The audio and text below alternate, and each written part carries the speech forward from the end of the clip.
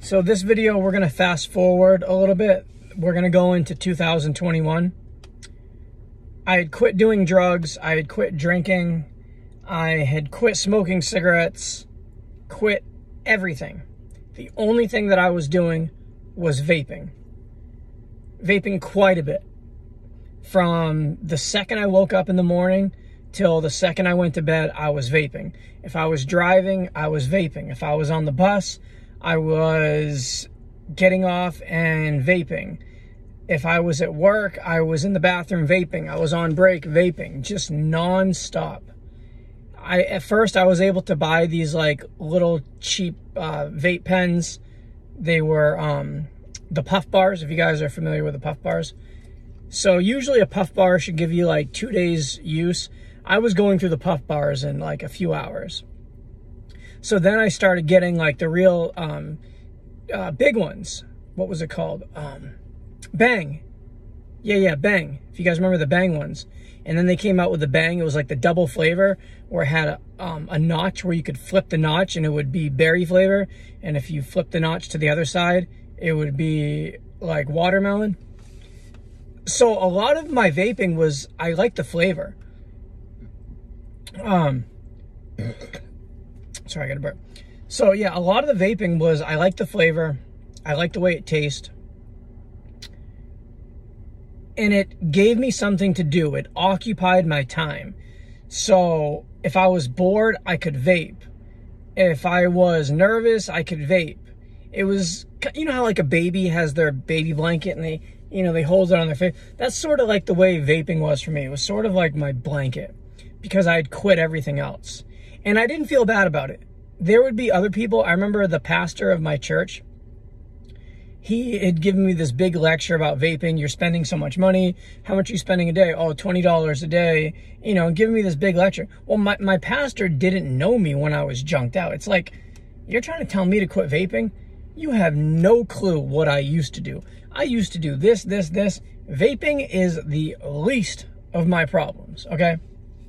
So I never considered vaping that big of a deal, but I was always praying about it. I'd always be like, God, I don't feel like this is bad, but if it is bad, please tell me, because if it's bad, I'll quit. And that was my prayer a lot of the times, because deep down inside, I had this guilt about vaping, but I didn't really feel bad about it because I knew of all the bad stuff that I had done before, and I knew that vaping wasn't anything close to what I used to be involved in. So, and it's a constant prayer.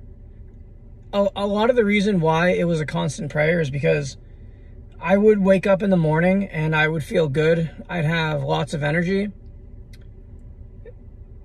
I would start vaping. I'd still feel fine. You know, great. It's sort of like you have your cigarette and a cup of coffee in the morning, you know, to get going.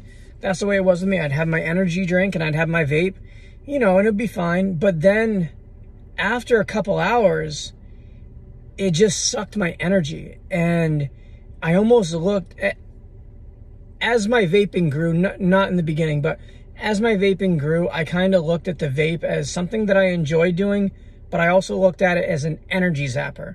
So I knew once I started really heavily getting on the vape, my energy levels would be depleted. And I didn't like that. Another thing that I didn't like about vaping was I didn't like feeling that something had a grip on me.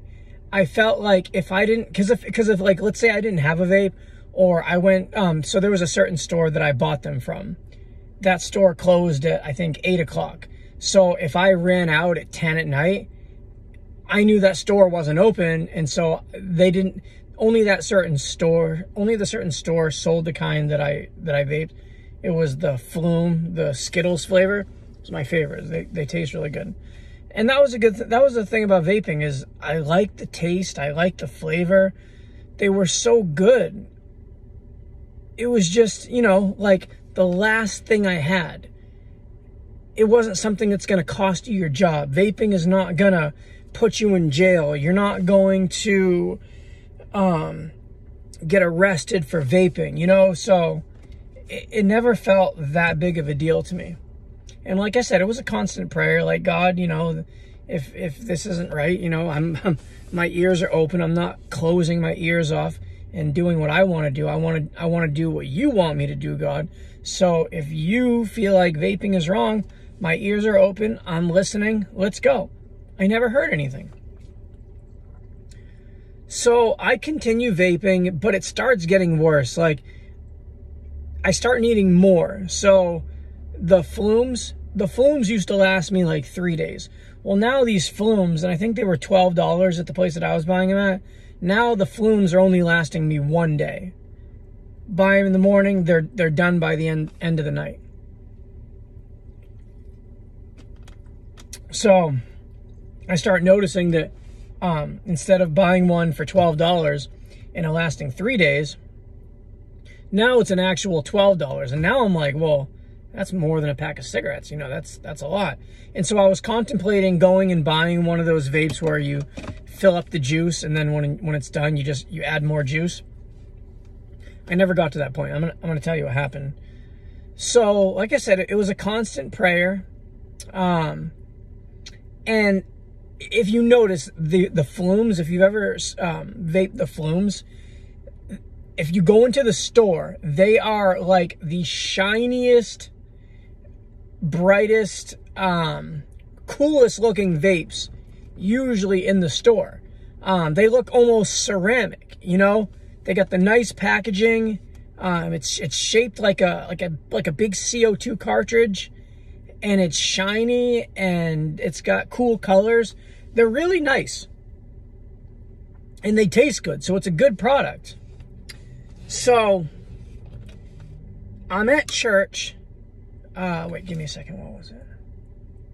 Yeah, so I'm at church, and there's this revival going on. The church had been talking about it for a while. So in Oceanside, they have this amphitheater. It's right on the beach. If you've ever been to Oceanside, there's an amphitheater. Back in the 90s, they had the world skateboard competition there. It's still on YouTube. You can check it out. And this amphitheater, its stadium seating goes up, and then there's a big stage, and behind the stage is the Pacific Ocean. So it's a really cool place. And Oceanside is very Christian friendly, very church friendly. There's a lot of churches in Oceanside. My mother's from Oceanside. She got saved in Oceanside. There's always been a big Christian presence in Oceanside. A lot of churches there, a lot of good churches. So at the time, this was during COVID. Oops. At the time, this was during COVID, and church was being done outdoors. But my church we met at the pastor's house, and we actually met outdoors, but we weren't outdoors because of COVID. We're just outdoors because that was where the most space was at. But yeah, so I was going to an indoor house church during COVID. But anyway, so the pastor, his name was Pastor Jim. Pastor Jim says, so there's going to be a outreach, a worship night at the amphitheater, and everybody from the church is welcome to go. I said, cool. And what was it? Oh yeah, Jesus Culture. That's right. Jesus Culture was going to be there. And Kim Walker-Smith of Jesus Culture is like my favorite singer. Used to be my favorite singer. I have a different one now, but at the time, Kim Walker-Smith was my favorite worship singer. So I wanted to go down and see Jesus Culture, and I wanted to go down and support the other Christians down there. Well, on the day of the revival, worship experience, whatever you want to call it, the day of that, I wasn't feeling like going. There was something going on. Like I was doing a lot of online dating and having a lot of failures. Like I was on Upward, the Christian dating site, and I was on, what's the other one? It was another Christian dating site. And there was just a lot of spam, a lot of people pretending to be people that they weren't, just a lot of bots. And then the dates that I was going on, you know, we would talk for so long, and then when we met up in person, it would just be something completely different. Or I would be attracted in the pictures, and then we'd meet up and I wouldn't be attracted in person. Or the same thing, like, you know, they thought I was somebody and then they didn't like me. And so things just weren't working out. And this was an ongoing thing. I'll do another video about my online dating, but online dating was just not going good. So I was really depressed about the whole dating situation. I'd been praying for a wife, praying for a girlfriend, praying for my relationship status to change. And it seemed like every time something was going good with somebody, it exploded and just didn't work out. So that was bothering me. So I think that it's hard to remember like exactly what was going on, but I know that was about the time that I was doing the online dating. So yeah, so I'm having a rough day, and I had actually forgot about the worship night at the beach. So I want to say it was around noontime. Somebody called or texted me and said, hey, we're going to be going down to the beach. Are you coming? And I said, yeah, but I still wasn't sure that I was going. Throughout the day, oh yeah, so it started at 5 o'clock. This is what happened. So it started at 5. And I think it ended at like 9. So like between like 5 and 6 was kind of the time that you wanted to get there. And I remember not wanting to go and not planning on going. But there was this energy. It was so strange that was pulling me to this worship concert. And I didn't want to go. I'm like, no. And I'm like, is this real? What is going on? I'm like, God, is that you? Do you want me to go to this? This is weird. And I'm driving and I'm making like a left-hand turn. I'm making a right-hand turn. I am driving myself down to the beach. Like, but I'm not trying to drive. It's almost like somebody else came into my body and took control of the wheel and like drove me there. And I was like just a robot, you know, just going there. It was so weird. I remember being like, what is going on? Like, why am I going down here? Okay. So I get there. I'm like, all right, God, here I am. You know, this is just a strange day. I was in my car. I parked in the parking garage, and I had my vapes. And I remember, like, whenever I was around Christians and whenever I was around the church, I always hid my vapes because I didn't want nobody seeing my vape. And the reason why is because they'd always talk crap to me, or they'd always look at me like, oh, or you need prayer, you know, like stuff like that. So I didn't like Christians knowing that I was vaping. So I hid all my vapes. And I brought one with me, but and when I got close to the beach, I wasn't vaping because I was afraid that somebody from the church or one of the church members might see me. So when I got close to the beach, I didn't vape at all. So I had 2 vapes. I had one in this pocket and one in this pocket, and I put them in my pocket. And I remember that day I was wearing a big sweatshirt, so it covered my pockets. So if you looked at me, there's no way you would be able to see an indentation of a vape at all. So I put them in my pocket, and from the parking garage to the worship thing was like probably like a 10-minute walk. So the whole walk there, I'm not vaping because I don't want to come in contact with anybody that's going to see me vaping. So I walk and I get down there, you know, and it's great. It's exactly what I expected. Worship going on. And so this guy gets on the mic and he starts prophesizing like there's somebody that's got like a broken leg, or I don't know, just certain things like, you know, we're praying for this, we're praying for this, we're praying for this. And I believe in all this, right? I do believe in all this. But at this time, during this day, I didn't want anybody to pray for me. So what I did is I kind of hung out in a corner, and whenever there was people like going around trying to pray for people, I moved away so that I wouldn't have to come in contact with anybody, because I just wanted to, I was here because I felt like God wanted me to be here, but I just wanted to go and I just wanted to leave because I just, like I said, I couldn't figure out what was going on. So I'm there and I'm looking around. I'm like, all right, God, this is it. Yeah, you know, I praise God. I like this. I like the music. This is good, you know, but it's almost time for me to go. And so, you know, and there's people going around praying for people, and I'm avoiding them like the plague, moving around. And And then out of nowhere, somebody comes, taps me on the shoulder, and I'm just like, oh my gosh. And it's this guy, and he's with his like 11-year-old kid. He's like, hi, my name's Mark. And I saw you standing here, and me and my son wanted to pray for you. And I'm just like, oh my gosh, this is exactly what I didn't want to happen, right? And so I was not going to be rude to this guy and his son. I've prayed for people. I believe in prayer. Like, I have the other video where I got healed miraculously by Jesus. So I'm totally cool with prayer. But like I said, during this day, I just wanted to be left alone. But anyways, he's here. His son, they want to pray for me. And he says, is there anything we can pray for you about?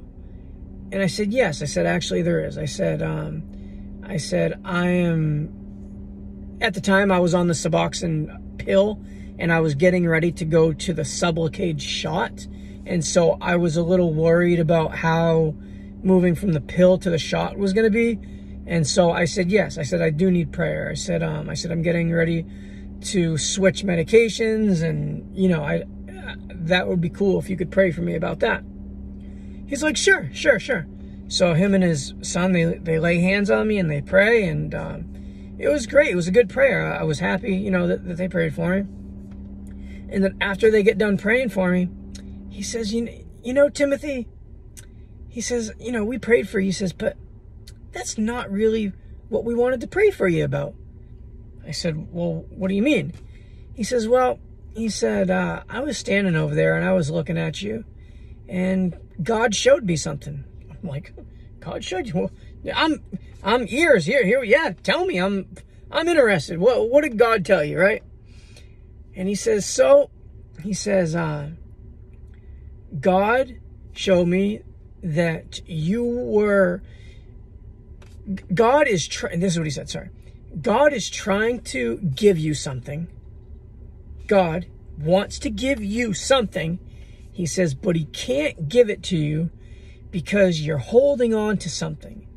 And he says, I don't know what it was. He said, but it was shiny like brass. And he wants you to take whatever's in your hand that's shiny like brass and let it go so he can give you something. And I'm just like, look on my phone. My phone is shiny. I'm like, my phone? What is this guy talking about? Shiny like brass. My phone. And I'm just like, okay, you know, great. And so that was it. And I kind of wanted to get away. He wants to talk more, but I want to just get away. And so I walked back to my car. I'm like, shiny like brass in my hand. God wants to give me something, but he can't give me something because there's something that's in my hand and it's shiny like brass. I'm like, what is he? I'm like, my vape. My vape's always in my hand. I'm like, my vape. I'm like, shiny like brass. The Flume is like the shiniest, the shiniest vape that they make. I'm like, oh my gosh. He was just talking about the vape. I'm like, I've been praying about that stupid vape. I'm like, wait a minute. And I'm thinking, I'm like, okay. I'm like, if God just showed him a vision and God's trying to give me something, but he can't because vaping is in the way. I'm like, vaping is not that important to me. And so I had been praying that God like reveal to me if he wanted me to stop vaping. So I'm like, okay, if this is from God, which it is for sure.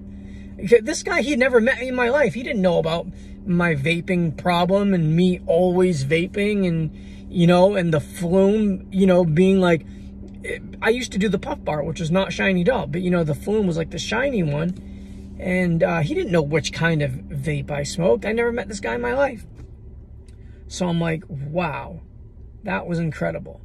And the whole time I'd felt something pulling me to get there. So I was like, man, this is kind of nuts. So I'm like, okay, God, I was praying about this. I feel like this is you. You answered my prayer about the whole vaping thing. I went to my car and I grabbed all the vapes I could find. You know, sometimes I would leave them in the center console or by the door. Sometimes, like the thing with the vapes, if they're empty, but you you let them sit for a couple weeks. In an emergency, you can still take them again, and they'll like recharge themselves, and you can get like 5, 6, 7 puffs out of it. So that's what I used to do. I used to leave them laying around so that they would recharge themselves. Yeah, and I had so many. I probably had like 30 of them. I took all of them, and I was thinking, should I take one last puff? I'm like, no, I'm not even taking one last puff. I'm like, if God is that serious about this vaping thing, I'm like, then it's going to be serious to me too. So I get all my vapes. I bring them all to the trash can. I was like, should I give them to somebody? I'm like, no. And I threw them all away. And that was the last time I ever vaped. And I'll tell you what, since then, at the time that this happened, I was living, I had a car. Wait, did I have a car then? I had my Mercedes. I had an old Mercedes. I'm trying to think, did I get my new car after that? No, I think I don't remember. But after I threw those away, my life, I was living with my mom. I ended up moving out of my mom's house, getting my own place. My business ended up taking off. My body became way healthier. I play a lot of basketball, and my recovery time sped up. Like, I would play basketball and then I'd have to recover for a few days. Well, after I quit the vaping, I was like recovering in one day, like getting back able to play a lot faster. And my whole life, lots of little things, everything kind of changed right after that. And in the Bible, if you read the Bible, a lot of times when God blessed people in the Bible, it was from sacrifices or from being obedient. So when you're obedient to God, not saying you do for God, he's going to do for you, but he does sometimes. It does happen. I don't think that's the way you should live your life. Oh, I'm going to do this for God because he's going to do this for me. I don't think that's the way you should live your life. But sometimes God does do things like that because he's God and he can do whatever the heck he wants to do. And he loves his children. And if you read the Bible, the most important thing is believing. He wants his children to believe. If there's unbelief, he gets mad. He likes belief. So to be obedient to God is to believe in him. And to believe in him is to be transformed and to try to be like Jesus and live accordingly to scriptures. And that's the way that God wants everybody to live. You can still get to heaven. You can still do bad things. You can still get to heaven.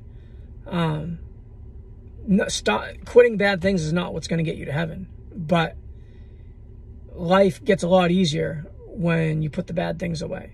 So I hope you guys like this video. It changed my life, the whole quitting vaping thing. Maybe this will help with whatever you're going through. Palabra.